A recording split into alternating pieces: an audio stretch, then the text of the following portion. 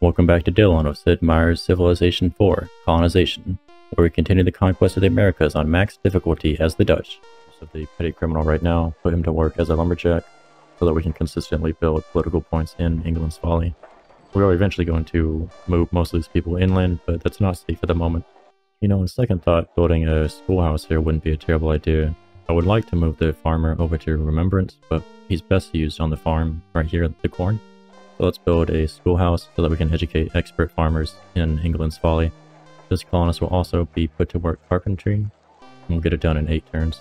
The fur trader here, I'm trying to move him down to Beaverton, because Beaverton has these furs. We've got a converted native that we're going to assign to lumberjacking and gamble. They now have stable lumber income, and I can ship lumber elsewhere if I'd like to do so, or have the colonists do other things from time to time.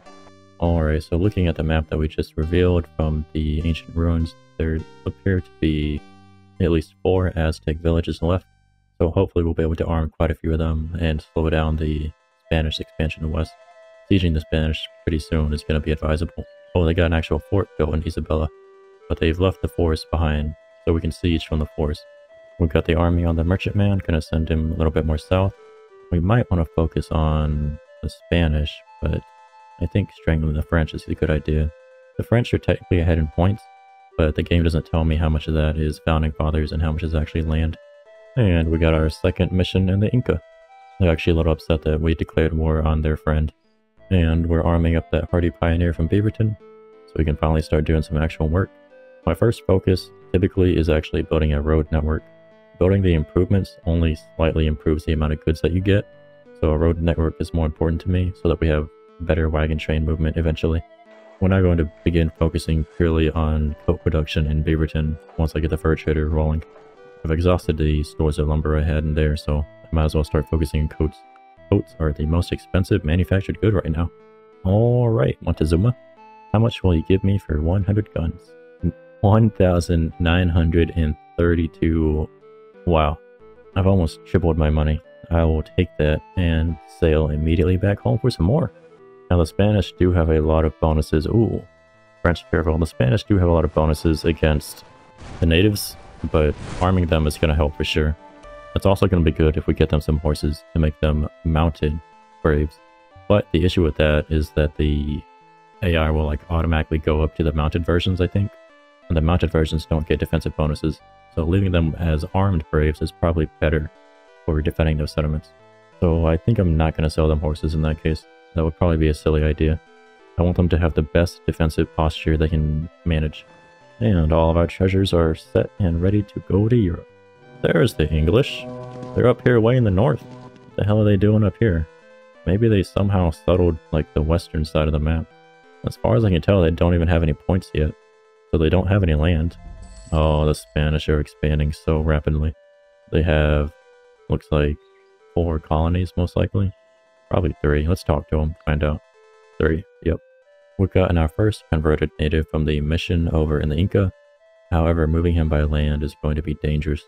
I think our best bet is to sit pretty in the town until we clear the Tupi completely, which will not be much longer. The army, in fact, is establishing their first beachhead right about now. And we got, I think this is our second upgrade for the privateer, right? I could go with more navigation, but now we need to make him stronger. Let's go with strength for veterancy. How you doing, France? 3 dragoons, 3 population. Alright, we'll be coming for you soon enough. Once we deal with the Tupi, we're pretty much immediately going to sail north to attack France. Now that we're effectively clearing out the native problem in our lands, that's such a horrible statement. We're going to work on a wagon train over in Campbell. It's going to take them quite a while to build it. Or I could see, I don't think the converted native does very well at carpentry.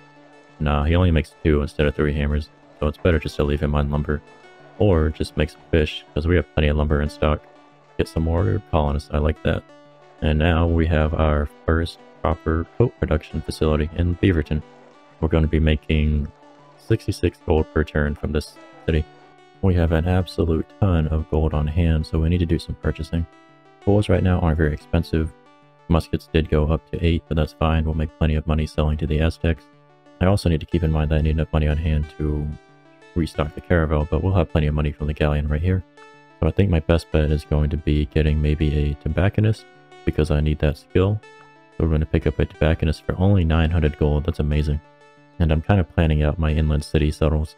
Alright, so this is the objective. We're going to build a fishing village right here just to claim land, basically. A toll city right here next to the iron deposit with access to more tobacco. A small little rum village right here to develop rum from the marshes. A cigar town that's going to generate a crap ton of cigars and tobacco. Silverton will be located right here to mine the mountains. We'll build another toll city right here to mine these hills. Cigar Town 2.0 goes right here. And then a little silver mining outpost is going to go right here to directly access the silver here. This silver outpost will probably go before this silver outpost, but maybe not. I gotta think about that. It's very interesting that you can't actually hire a free colonist at all. I also want to mention that the education in this game is a little bit weird. In the original classic version, it took a set amount of time to educate people. In this version, the vanilla version, you have an increasing cost of education as you educate more people. So education kind of becomes sort of less valuable over time, but not exactly. I'd kind of like a firebrand preacher, but we're up to needing 91 crosses. Even in a church, he'd only make 6 crosses per turn. This means that it takes him 15 turns to generate enough gold to get somebody new. And I'd say that's worth about 600 gold. So 600 divided by 15 means he produces about 40 gold per turn. And that would actually decrease over time because the amount of crosses needed does increase. I'm not sure if it's linear or what exactly. And I'm not sure if it's capped in this game. I'll tell you what, I'm gonna get another silver miner. That'll make 2 silver miners once we demote the soldier that we have. And then I'm gonna grab, I think I might want to focus hard on food production. So let's grab a farmer, and let's grab another farmer. That way we can get free colonists who can train those colonists if we'd like to do so. France has got their own little missionary running around. It is a regular missionary though. Looks like he's trying to get better relations with the Sioux.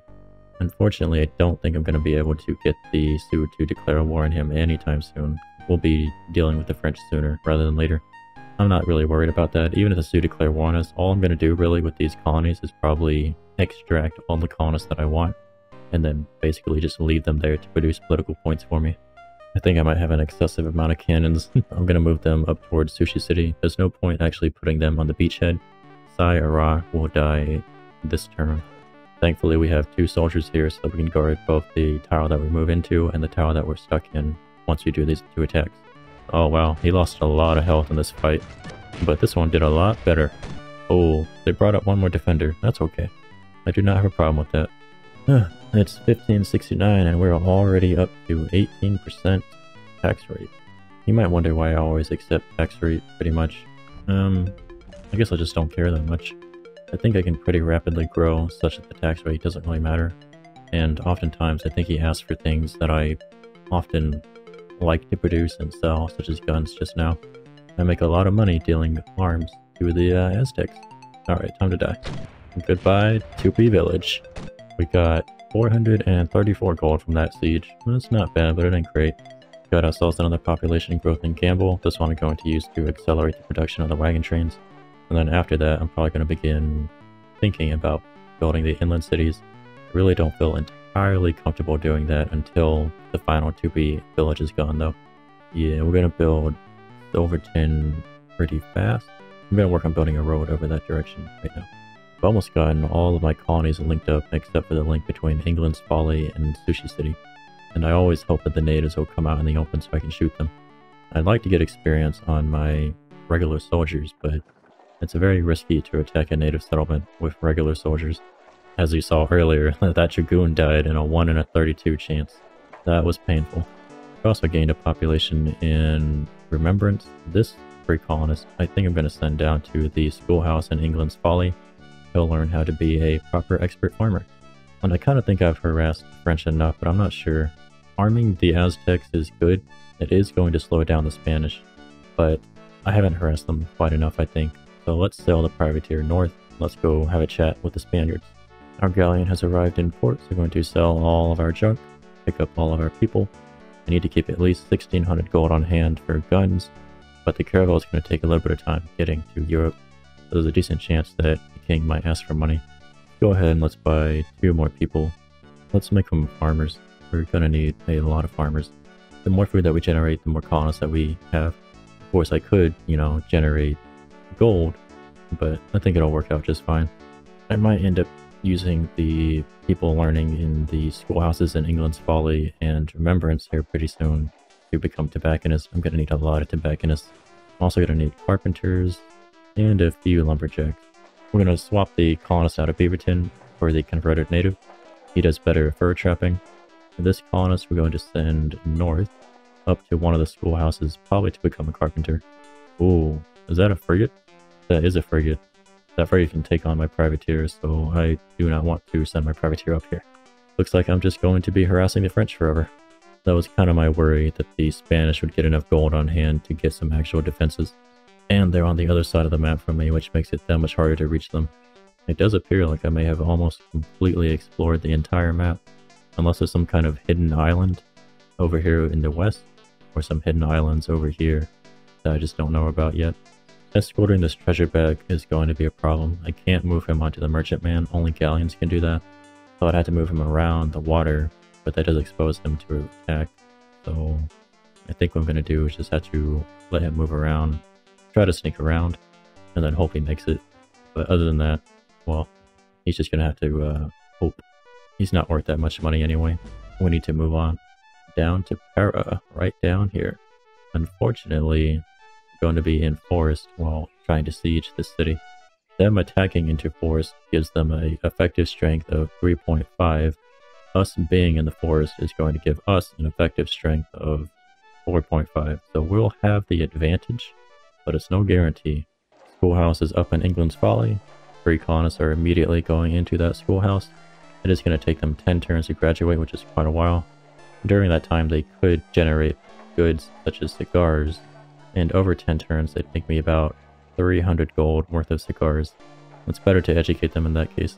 I think I'm going to slowly work towards a college in England's Folly, or I could build another wagon train to help transport goods around the colonies. We are going to need another wagon train, so let's do that. The college would take forever to build. It looks like our scouts will be mostly coming home. This scout will definitely be coming home, and then these scouts will be done here pretty soon, and they'll be heading back as well. Sadly, neither of them have picked up any promotions yet. Usually I can get 3 promoted scouts at least. Alright, we're going to make our beachhead right here, and we're just going to have to take our time sieging down that village. The merchantman can just hang out right here, I suppose. Or actually, he can go give that converted native a lift. Let's do that. It's going to take a little while. We need to heal the cannons first and then hit Para. Guns actually went down in price. They're down to 7. Let's load up. Send off the caravel. Still got 1800 gold on hand. That's enough to buy a lumberjack, and then a petty criminal. Yeah, immigration's up to 131. Firebrand preachers at this point are probably borderline useless already. Let's grab ourselves a master fur trader, maybe? No, I'm going to need another carpenter. Let's pick him up and send them on their way. I'll pick up the fur trader probably the next time around. We do not yet have enough fur harvesting to genuinely supply a second fur trader. This treasure's getting swarmed right here. Take one shot right now. I might actually have to bring down some more cannons to bring this village down. I underestimated how much time it would take to actually heal them. I probably should have stayed behind and healed them up first. Yeah, it's a 68% chance of success right now. I am actually using the go-to mode when I do that. I'm not holding down right click. I've had many mice start to fail on me as I've been playing games, and have sometimes done battles I did not want to do. Yeah, these cannons are probably going to get a lift on the galleon over here. We just need to drop off our people first. I'm also going to stand down this expert silver miner. We no longer need him to fight. We need him to be a regular old colonist. And instead, I'll use a regular free colonist to be a soldier. Mr. Silver Miner will go over to Silverton. Alright, so 1 farmer goes to Silverton. 1 farmer go to Cigar Town 2.0. But let's send him over to maybe just England's Folly temporarily. No, we need to establish Cigar Town. Let's establish Cigar Town using a farmer and a tobacconist. We'll send them over towards that direction. The silver miner is going to be used to build the silver outpost over here. That's his only job, really. But I do want a pioneer to go with him when he does that. Let's send 1 farmer over towards England's Folly, and the rest will stay on the boat. We'll load up the cannons and we'll sail on down over towards the southern edge of our little empire. There's a French caravel. We'll get him on the next turn. 19% tax rate, not a big deal. Let's see what he's got on his ship. We absolutely destroyed this guy. We got some ore, and we got a little bit of tobacco. I guess we'll go ahead and bring that back, why not? Hey, we generated a great general from that battle. The great generals in the Civilization remake don't generate like experience when you make units because you obviously don't actually make units. You can just use them to give experience to your units. We're going to make some supercharged soldiers, that's for sure. You know, I really wanted to move most of my production inland, but it might just be reasonable to just allow the coastal cities to become the primary production hubs. I'm going to alter my plan slightly here. I'm going to move Tool City over by 1 right there. That'll give it more access to farm these tiles.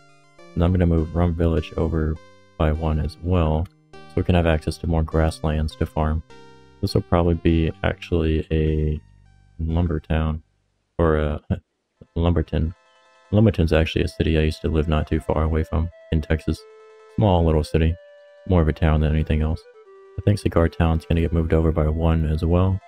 We need access to better lumber supplies because we'll be doing some actual construction there. Building Rum Village here also prevents us from getting into issues with these two. I think I've collected every single ancient treasure on this map, and the AI hasn't gotten a single one, I'm pretty sure. I'm going to swap the free colonist here into the colony and bring out the petty criminal as the soldier. That's right, we're going to arm our criminals. The free colonists are easier to educate than other people. Well, easier to educate than indentured servants as well as criminals. I finished a wagon train in Campbell. I think we're going to build another wagon train. We're going to need plenty of wagon trains to effectively move the goods around our empire. Now I can do things like move food around more easily without having to rely upon my ships, which are pretty busy. And just like that, I should have another colonist on the next turn. So we're going to build ourselves Denver. Denver does not need a stockade. Not now. Denver really doesn't need anything, actually. We'll just have them build political points. The farmer will go do his thing in the corn, and I'm going to assign one of the pioneers to immediately start working on mining that peak so we get as much silver as humanly possible. I'm going to kick a farmer off the galleon to go over to Beaverton. Beaverton is going to become a bigger city, I believe. We'll produce most of our coats here. It is far enough away from my spawn location. I'm pretty sure the RAF spawns in the same spot you spawn, and they should head immediately west to attack Remembrance, most likely. Maybe England's Folly. It's probably going to be about 50-50 between which one they choose. I'm going to swap the free colonist here down to a regular old colonist, arm the criminal, because that's such a great idea. And then I'm kind of thinking that we send some of our free colonists over to the Inca to learn tobacco planting, cotton planting. Wait, the natives founded another city. I've never seen them do that. That wasn't there, right? No. I've never seen them found another settlement. So the free colonist gets on the boat. The carpenter, I think we're going to set him up in England's Folly. What else we'll do though is we'll send the lumberjack over to Denver. And we'll do some lumberjacking there. With the construction of a lumber mill and Remembrance, I am probably persuaded to build a dry dock. Alternatively, a college would be a pretty good idea. The people that are going to work here are going to be the carpenter, the fisherman, the weaver. We could maybe get a tobacconist set up here temporarily, but the weaver has the main job here. Let's work towards a dry dock. Why not? I think that the education facilities can wait. Oh yeah, we got another free colonist here. Let's pull the merchantman back slightly. We'll put the free colonist on the ship. And we got another one over in England's Folly. So we will put... well, we'll sail into the port right now. So carpenter gets off the ship. Free colonist gets on the ship. Other free colonist also gets on the ship from doing carpentry. Carpenter goes in the carpenter shop. And all 4 of these puppies are going to go learn tobacco planting, primarily. I believe I'll do probably 3 tobacco planters and 1 cotton planter. Sadly, there's nobody that I can see that actually does fur trapping. Yeah, not a single one does fur trapping. There's exactly 1 expert sugar planter way up here, but getting there would take quite a while. Oh, there's one more here too. I could send a ship up here, drop a colonist off, and get him over there. It'd be best to assign a caravel to do that, but caravels are kind of slow, oddly enough, in this game. I do think there is an effect where, like, to a certain extent, building a bigger ship, sailing ship, does make it faster. Alright, let's set up the cigar town. What shall we call it? Let's just call it Bacco. Now, stockade and Bacco might be reasonable, but I don't think it's going to be exposed to much danger. Here, I do want to start immediately working towards a tobacconist shop, and we'll have the master tobacconist do a little bit of a grunt labor, going back and forth, harvesting lumber, and then making hammers. Beaverton is also going to start working on a fur trading post instead of political points. It's going to be a while before you can get that done, though.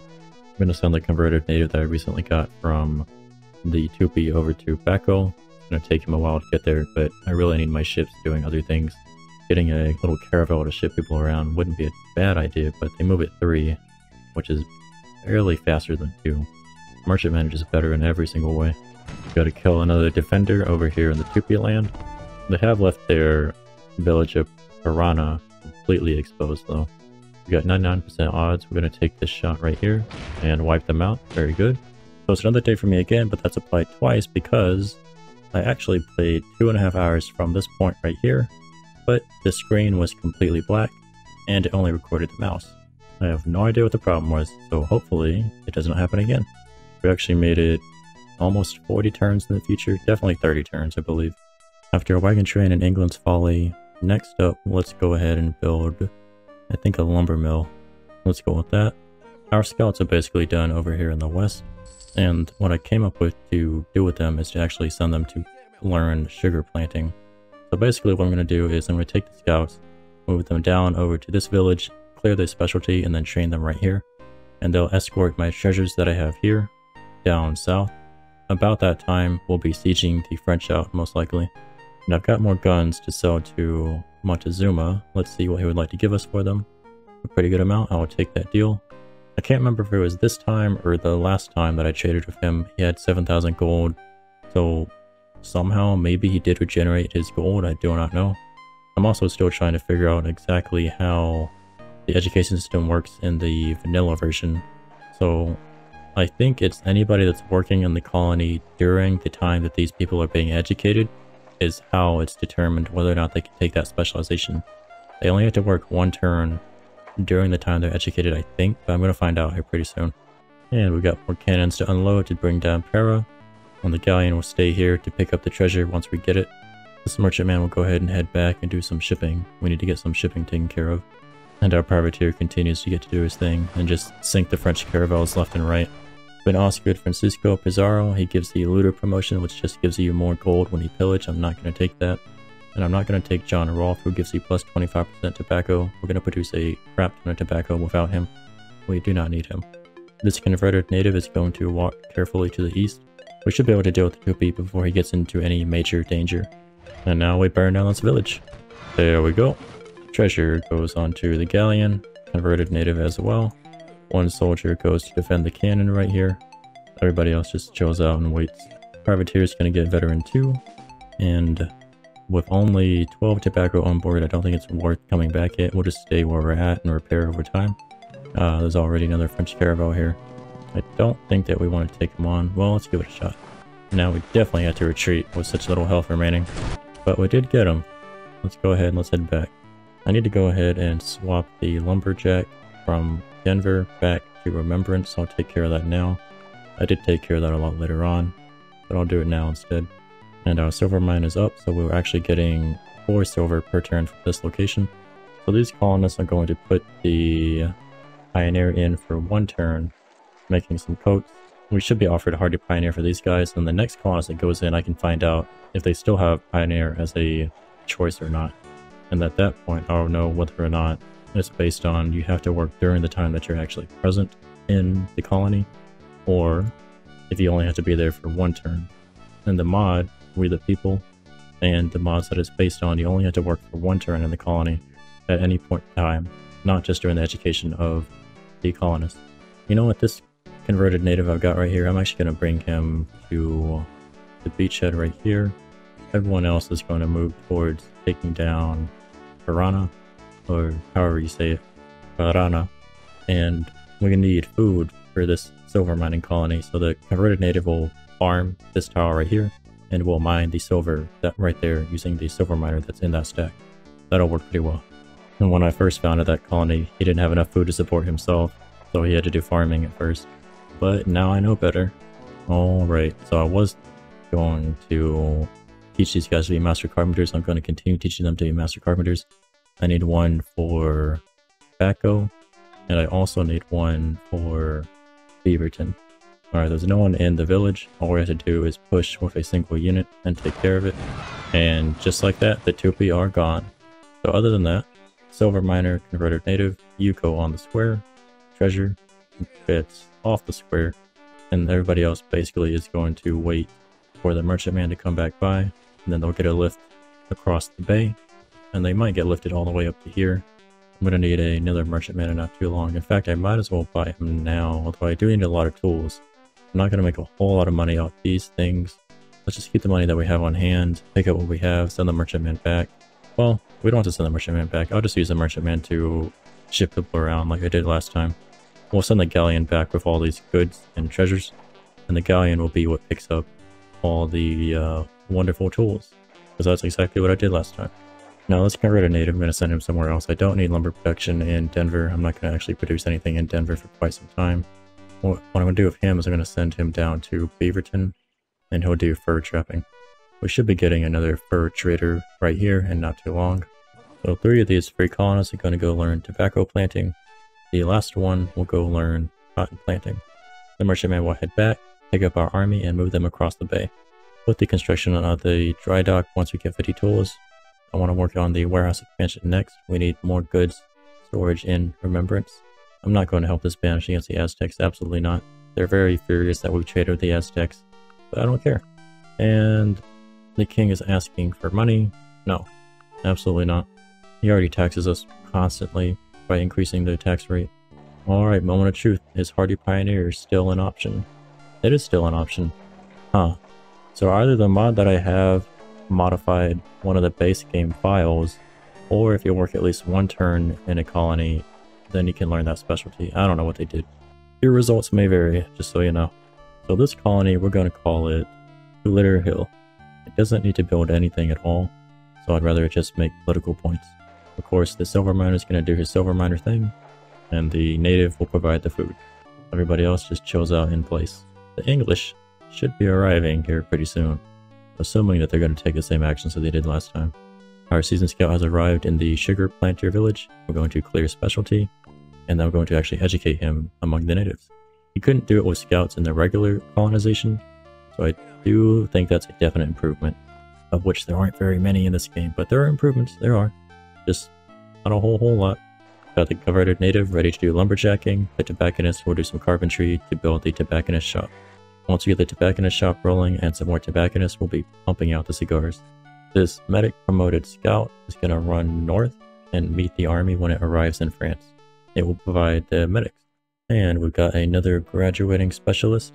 I realized a little bit later on in the playthrough that because the education expense grows by 50% of the original cost every single time linearly, that you're better off not training fishermen, lumberjacks, etc. You're better off training things like weavers, carpenters, ideally expensive things. So we're going to train another weaver. Caravel has arrived to buy some more guns. We're going to load up completely. We are going to have to sail around the north though. That particular Aztec village that we went to just now isn't going to produce that much gold anymore. Not sure why, they just don't want as much as they did before. Alright, the army boards the ships. The army needs to go to chill in Beaverton for a little while, and then the English should land with their little caravel. Unless I haven't already killed the caravel, in which case they might be just doing whatever still. I'd actually kind of prefer that they just not settle near me. Gamble basically just continues to build wagon trains repeatedly. We need a lot of wagon trains for all of the colonies that we establish. And 19 to 20% tax raise, but in order to stop the tax increase, we'd have to do the Remembrance Guns party, and we would not be able to get rid of the boycott. You can't get rid of the boycott in the remake at all. I think the mod allows you to get rid of it. 2 of these soldiers that are from the army are going to get pulled out, and I'm going to use the Great General on them. The indentured servant specifically will get the Great General. That means that each of them will get 10 experience points. One of them is going to get double ranger and then triple ranger. Now this triple ranger allows them to attack multiple times per turn, and gives him a crap ton of forest attack and defense. The second one, I'm going to give a bunch of Mountaineer and then a Ranger. Then they're going to go back into the settlement, and we're going to wait a couple turns and heal everybody up. Thanks so much for watching Dealing With It. I'd really like to hear any feedback you have about the video in the comments below. If you liked the video, leaving a like would help the video to reach other people that might also enjoy the video. If you'd like to see more, you can always subscribe, and I'll see you on the next one in episode 5.